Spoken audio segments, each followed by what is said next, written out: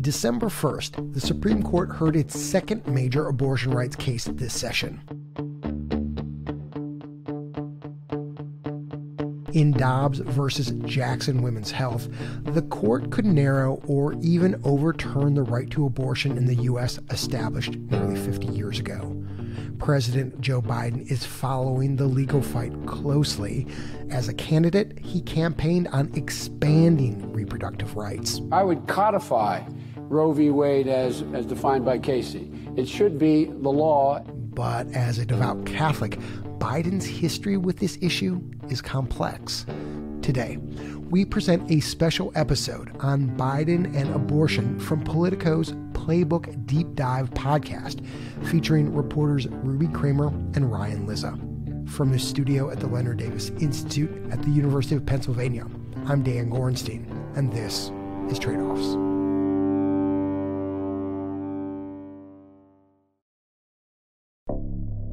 With Biden, there's always been a presumption, this almost unspoken rule that for him, Mass is so sacred and his church is so sacred that it is an incredibly private space.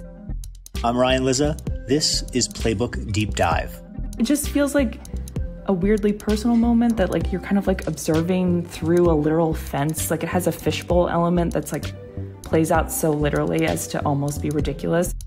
As a rule dating back to the election, the reporters who follow the president go pretty much everywhere with him, except two places, inside his home and inside his church. Communion is this, for Catholics, like a literal moment before God, and that's as personal as you can get.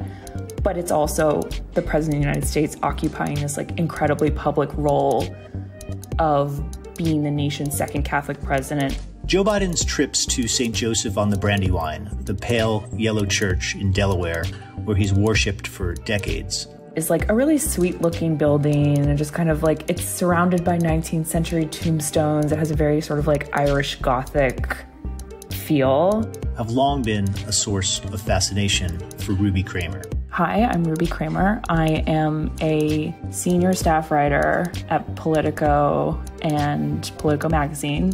Biden, the country's second Catholic president after John F. Kennedy, has been attending this church since the 1970s. And it is the one space that he sort of like has maintained through all of the different phases of his public life, including through being in the White House. His visits are recorded in pool reports from the press, like this one, which read, POTUS left residence at 4:09 p.m. Motorcade is rolling.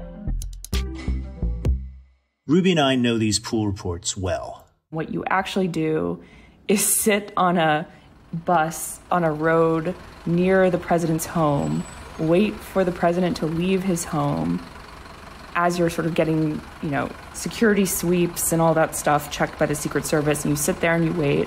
And when he leaves to go to church, the press bus joins up with the motorcade, drives to the church with him, pulls up to a certain spot, a designated area by now. Like the routine is down. POTUS arrived at St. Joseph on the Brandywine at 4:12 p.m. And then you sit there, you get out of the bus, you unload, you go up to this area by the fence of the church where you can sort of like look through the bars of the fence and watch him walk from the motorcade to the front doors of the church. You watch him go inside, then that's over. There's nothing else to see because you're not going in with him. POTUS walked out of church at 4:47 p.m. These pool reports, Ruby writes, they leave out the anodyne details of the motorcade's arrival. How the car doors open and the Secret Service agents spill out, fanning across the lawn. How Biden emerges from a darkened back seat, always a few minutes after service begins. How he ducks inside, slipping out of view into a pew near the back without disturbing the congregation. The whole thing happens in a flash. It's a strange feature of this particular president that always sort of stuck in my mind, and I kind of wanted to try to explore that further, that sort of public-private element of that moment. Emphasis on the public, because as personal as his faith may be, Biden is in the middle of a very public clash with his own church. A clash over abortion. Yeah, it's a painful one, I think, for him. Truly. I do not think that he has ever not dreaded a vote on abortion. So today, abortion, politics, and religion. You know, light stuff. Perfect way to make new friends in the bar. Hey, ever talked about abortion and religion? How about Catholics? What do you think of the Hyde Amendment? Yeah, what do you think of Hyde? So, Ruby, how did the idea for this piece come about? This was a bit of a mutation idea to start. There were two things going on. One was I was always really fascinated by the actual space of Joe Biden's church in Wilmington, which is a very small and old parish called St. Joseph on the Brandywine that was founded in 1841. And it's like where he still kind of has the most unadorned contact with the public outside of the White House bubble. I was like, what is that space? Like, that's an important space. He's there every week. So I was really interested in knowing more about the church. And then at the same time, there was this very fraught debate that was happening inside the actual U.S. hierarchy of the Catholic Church, which is this body, the United States Conference of Catholic Bishops, USCCB, super amazing acronym, where the bishops were wrestling with what it means for Joe Biden to be a Catholic president who is also pro-choice. And they were taking public steps to potentially bar him from communion, which is like basically the whole point of being Catholic. So these two things were going on at once. The Catholic bishops are moving on this resolution that would prevent you and others who've supported abortion from receiving communion. Are you concerned about the rift in the Catholic Church, and how do you feel personally about that? That's a private matter, and I don't think that's going to happen. I was once a pool reporter at that church. So can you take us through how you started this piece and why? So it is a very weird experience, you know this, Ryan, doing pool duty on days where Joe Biden goes to church. Like, it's just inherently... Tell people what pool duty is. Okay, yeah, let's back up.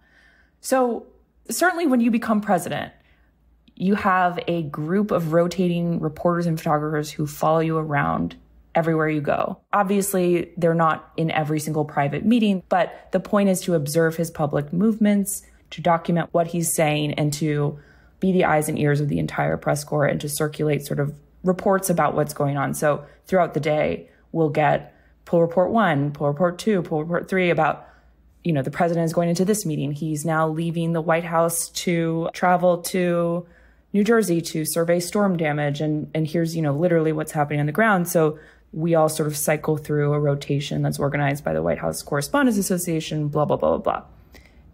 On days where the president wants to go to Mass, the pool will go with him. But it's a little awkward because when Joe Biden goes to Mass, you're not actually going inside the church with him. Yeah. It just feels like a weirdly personal moment that like you're kind of like observing through a literal fence. Like it has a fishbowl element that's like plays out so literally as to almost be ridiculous. And it's a strange feature of this particular president that always sort of stuck in my mind. And I kind of wanted to try to explore that further, that sort of public-private element of that moment.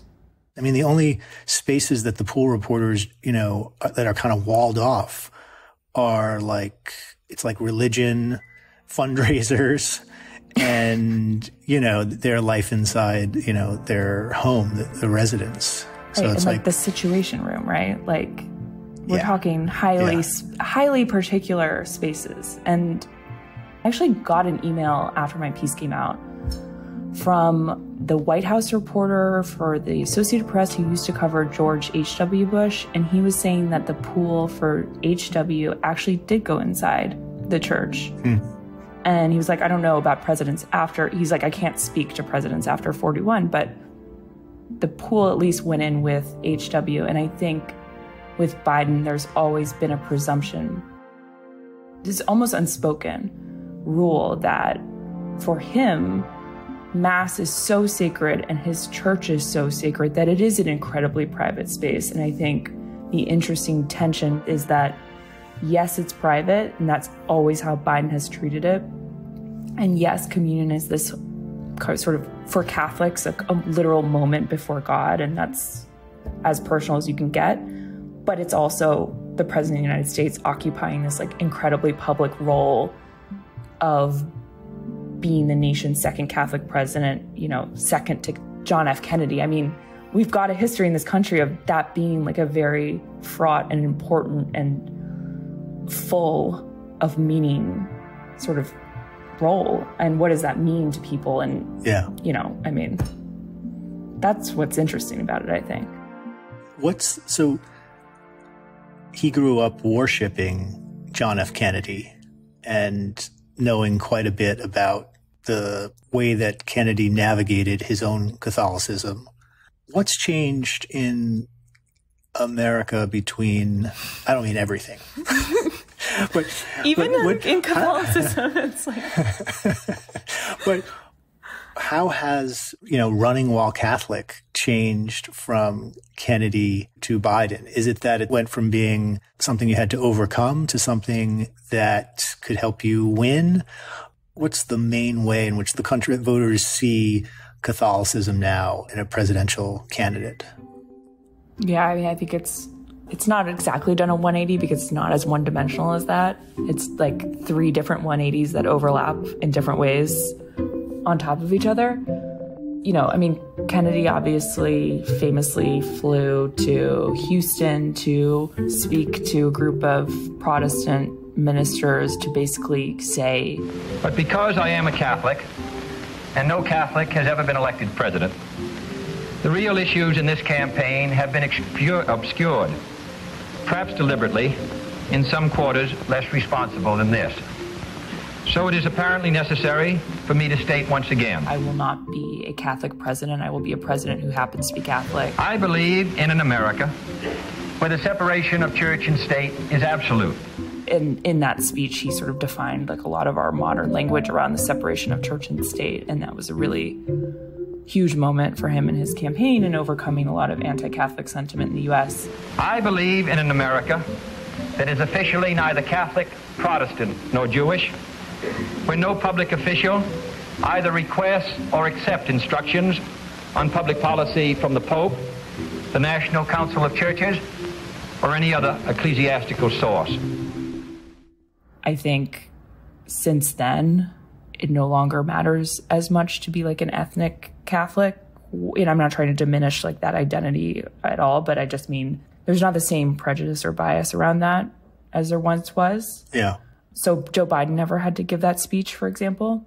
But interestingly, John Kerry kind of did in his own way. But by then, John Kerry, who ran in 2004, like had to navigate the issue. But by then it was already becoming about abortion.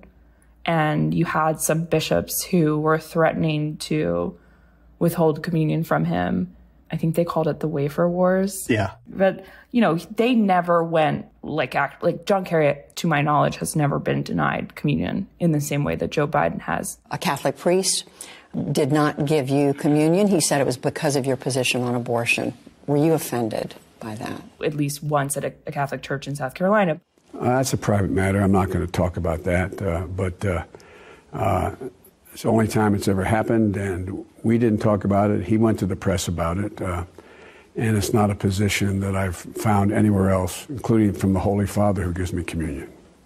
John Kerry never had the bishops sort of proposing to write a document targeting him, which is what's happening right now over this issue. So, you know, in a way, everything's changed, but I just think that also we're talking around the demographic shifts in the Catholic Church and, you know, towards the 80s and 90s, seeing a huge growth in the number of white Catholics who were basically looking more and more like just conservative voters, like in America. And so that helped make abortion the preeminent issue in the Catholic Church. And all of those things contributed to this like very particular environment in which Joe Biden now is at the very center. So it's just different from Kennedy, but it's a continuation of what started there. But it strikes me that what you lay out is the main political problem for a Catholic in national politics now is not being Catholic enough, at least when it comes to some of the things like abortion. Whereas Kennedy literally had to say he would not follow directions from the Pope because there was so little understanding about Catholicism in America back then that it was taken as an article of faith, no pun intended. The Pope could tell the president what to do, which I think now people would think of that as absurd. Were you raised Catholic? I feel like Lizza, like yeah. Okay, so you know this. Yeah, Irish Catholic, Irish Italian Catholic. Yeah, yeah. And my grandparents, like a lot of people of that generation, worship JFK. They were the generation that had like a picture of JFK on the wall in their little apartment in New York. And I think Biden had a similar childhood. Yeah. Oh, this is what I wanted to ask you about that. I mean, not to put Biden on the couch too much, but he is a pretty interesting, psychologically, he's a really interesting figure. Let's do it. Yeah. You excavated this quote that I thought was really good and worth keeping handy about having a chip on his shoulder.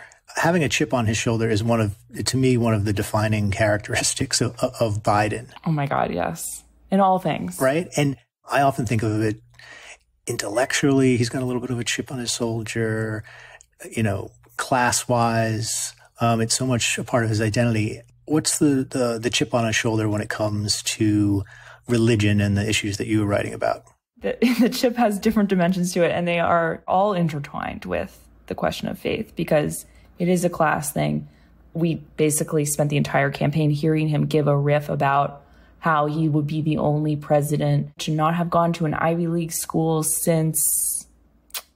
I think it would be since Reagan. Yeah. Thank you. But he's repeated that. I think he actually... It wasn't just a campaign thing. I think he's actually kind of alluded to it in his presidency, too. What's fascinating about his upbringing is that his father was actually a very well-to-do businessman for... the majority of his early marriage, certainly, and for a time when Joe Biden was very young. And that sort of fell apart, and he had to sort of start over as a used car salesman, and the family moved to Delaware, and that was a new start. They moved from Scranton to Delaware. And that's an amazing story. Biden should tell that story on the campaign trail once in a while. I think it would be... He doesn't tell it quite like that, though, meaning, he doesn't talk about he basically says, I'm from the family of a used car salesman from Scranton, Pennsylvania. And that's true, by the way. Like, it's not like he was raised with a silver spoon in his mouth. But I think the important thing is that he saw that shift happen in his family. Right. The kind of fall that his dad had. Exactly. So I think that's part of where the chip on the shoulder comes from. And it's interesting. And I think it matters that when the family did move to Delaware, he could see from his bedroom in Claymont the outer buildings of Archmere Academy, which was the nicest, most prestigious Catholic school in the area. And it really mattered to him that he went there. He wanted so badly to go there. He called it in his memoir, his Oz. It loomed so large for him, both in the literal sense, but, all these things are tied up in that sort of chip on the shoulder thing that we're talking about, where it's like, it mattered that he moved when he was an adult to Greenville, Delaware, which is the area northwest of Wilmington where all the DuPont money is, and it's had big mansions, and he always obsessed over real estate. And someone told me a story about how when he was a young senator, he would get on planes and instead of reading briefing materials or bringing a magazine, Time or Newsweek, he would pick up Architectural Digest or just take out his legal pad and start sketching home designs. This is what he did. This is what was running through his mind in his downtime. That was an affluent community. And it was an affluent Irish Catholic community. So all of this stuff is wrapped together, and it's like you could spend years untangling it. When we come back, Politico's Ruby Cramer and Ryan Lizza take a look at how President Biden's position on abortion has shifted over the years.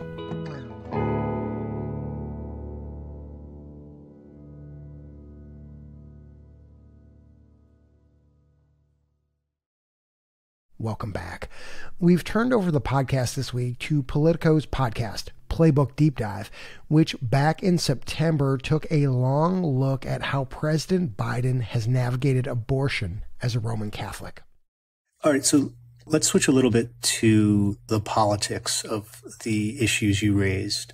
So you point out that Biden is very private about his faith, but you also write about how his campaign built this enormous faith program in 2020, which helped him make small gains in important spots in swing states in the general election.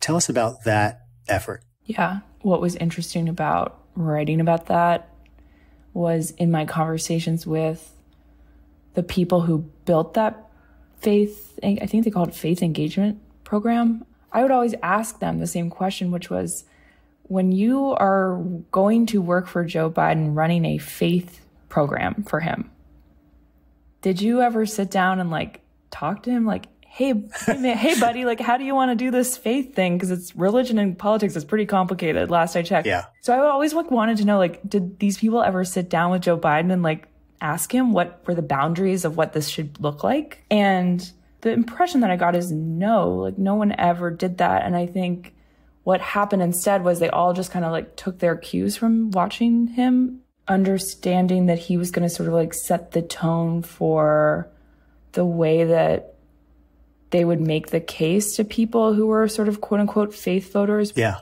I always thought that was a really complicated thing. And if you're going to work for Joe Biden, it looks different than it would for Barack Obama, Hillary Clinton, certainly, Donald Trump or another Republican, where evangelical right is a huge political force and you really do need to think about it in that way. But it's sort of more complicated and strange for a Democrat. Yeah. Tell us the sort of brief history of Biden's views on abortion. Obviously, with the Supreme Court's decision last week to allow the highly restrictive Texas abortion law to take effect, that issue is now front and center in our politics again. Biden grew up in a time in the Democratic Party where there were politicians who favored abortion rights and were against abortion rights. It wasn't, the party was ideologically mixed on that. And he had to make some changes in his views on abortion as recently as the last campaign.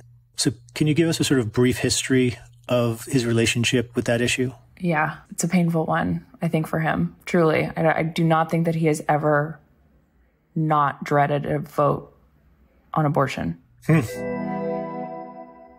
He was one of, sort of a set of pro-life, quote unquote, pro-life Democrats who really resisted in particular any public funding of abortion. Even outside of that issue, though, when Roe v. Wade was decided, he was not entirely comfortable with it. He's quoted in a very famous Kitty Kelly profile saying that the law went too far. I think a quote he probably immediately regretted, along with the entirety of that particular piece. Incredible piece. Incredible piece, if you ever want to go back and look. So there's a great example of the issue coming before the Senate in the beginning of the Reagan years, and it was an amendment that would have allowed states to overturn Roe v. Wade. And he voted along with Republicans to support the amendment. And I think at the time he called the decision the toughest of his Senate career. At the time he was in his second term. And a year later, the same amendment came back up and he voted against it. So he has a history of struggling with this in public and changing his mind. And in the last campaign, the issue on the table was the Hyde Amendment, which bans public funding for abortion in most cases. And, in 2019, we're talking about a primary with more than a dozen candidates, a lot of pressure from progressive activists on sort of litmus tests on every issue. Abortion was one of them. The Hyde Amendment by that time had been a part of the Democratic Party platform, repealing it, I should say, a part of the Democratic platform since 2016. So by this time, the party has really passed him by. And he was under immense pressure to change his position. And do you remember the 3-day period leading up to his decision to to reverse himself on Hyde? Well, I was just going to say, take us to that moment of him having to make this decision. I mean, he's in his 70s at this point. Right. He's 77. He's, fighting for his life in this primary. And at this time, it really does not look like he's in a strong position to do well in the first contest in Iowa. Like, he's not looking his best right now. Like, let's cut to the chase. Like, it's not looking amazing. And the reproductive rights groups really putting the pressure on. There are people inside his own campaign. He was at an ACLU forum, and a volunteer on a rope line, while being recorded by someone else, asked him very pointedly and clearly. It was actually a kind of elderly woman who kind of got in his face and was like, will you commit to repealing the Hyde Amendment? And he said yes. And like, it was kind of muffled, and the video was like really grainy and weird. And like, this just sort of appeared and was like, oh, like Joe Biden, what?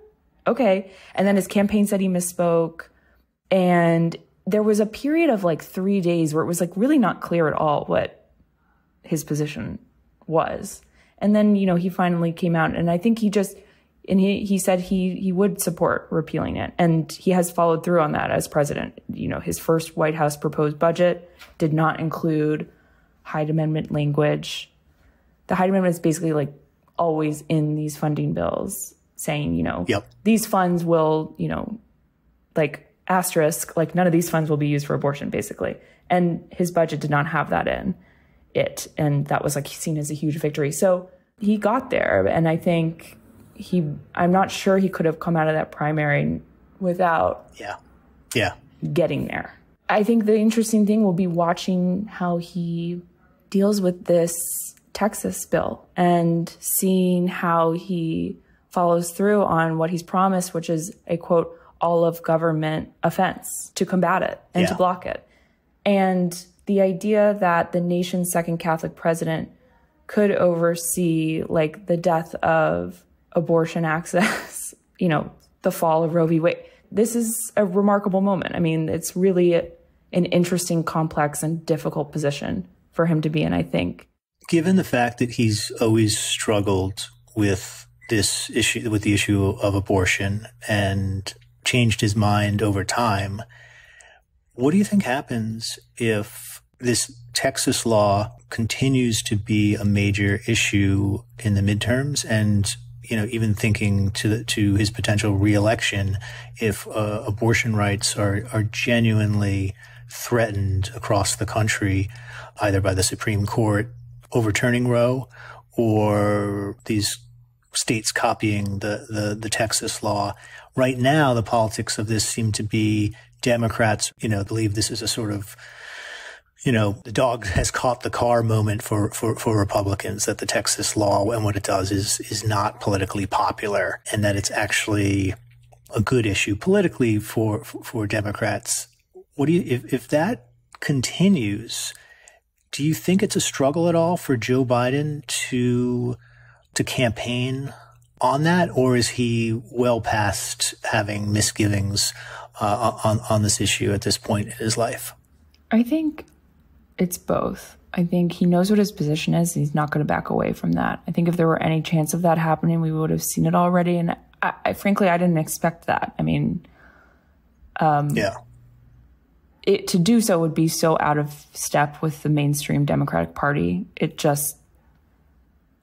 I think he knows that. And I don't think that he has misgivings about it on an actual policy level. I think he's spoken very forthrightly and forcefully about women's reproductive rights and the importance of protecting that. He's vowed at every which way to fight for that. I think if the midterms or the reelect starts to look like it's going to be a conversation about abortion, then I think there are a couple questions. How does his comfort level with talking about that look? What does that look like? And how does that change over time? And also, does it push this fight within the Catholic Church among the hierarchy of bishops that basically represent the U.S. church hierarchy? Does it then put the onus back on them even more urgently to make a stand, to go to war with him, to target him further on trying to bar him from taking communion, participate in his own Catholic faith. That's sort of something to watch. And I think at that point, does it become sort of a political problem for him? Is that a sort of a private sort of torment? Is it a bother? Is it a nuisance? Is it something in between? I think it'll be really interesting to see what the U.S. Conference of Catholic Bishops does eventually say about this Texas law, because there are so many other issues with the law too, like the way it's structured and the sort of citizen element of it. Like that runs counter to some of the teachings of the Catholic Church too. So, this will, I think we've got to see how they kind of react to this as well. Ruby, thank you very much for sharing your insights and reporting, and for coming on Playbook Deep Dive. Thank you, Ryan. Special thanks to our friends at Politico for this week's episode, which was reported by Ruby Cramer and hosted by Ryan Lizza. If you want more stories like this, you can subscribe to Politico's Playbook Deep Dive in all of the typical places. They drop new episodes on Fridays. I'm Dan Gorenstein, and this is Tradeoffs. 2021 was a banner year for health reporting. There's a bunch of shows that are focused on healthcare, but one actually stood out for me, and just like last year, we sift through some of the best of the bunch. I spent a good bit of time this year looking for podcasts that are produced and hosted by physicians. Thinking about that intersection of healthcare and technology is critically important. So our best of 2020 list next time on Tradeoffs. If you enjoyed today's episode of Tradeoffs and all the other episodes you've heard from us this year, we ask that you support this podcast with a tax-deductible year-end gift now at our website, tradeoffs.org. Choose the amount that's right for you, $5 a month or $500. The Tradeoffs team is producer Ryan Levy, Chief of Strategy and Operations Jessica Silverman, Communications Manager Nora Tahiri, Operations Assistant Jamie Song, Sound Designer Andrew Perella, and Senior Producer Leslie Walker. The Tradeoffs theme song was composed by Ty Sitterman. Special thanks to the team at Politico for this week's episode: Adrian Hurst, Annie Reese, Jenny Ament, Irene Noguchi, Mike Zappler, and Carlos Prieto. Original music composed by the mysterious Breakmaster Cylinder. Tradeoffs is supported in part by the Robert Wood Johnson Foundation, Arnold Ventures, the Leonard Davis Institute of Health Economics at the University of Pennsylvania, West Health, the California Healthcare Foundation, and the National Institute for Healthcare Management. The views expressed in this episode are those of the individuals and not those of Tradeoffs staff, advisors, or funders.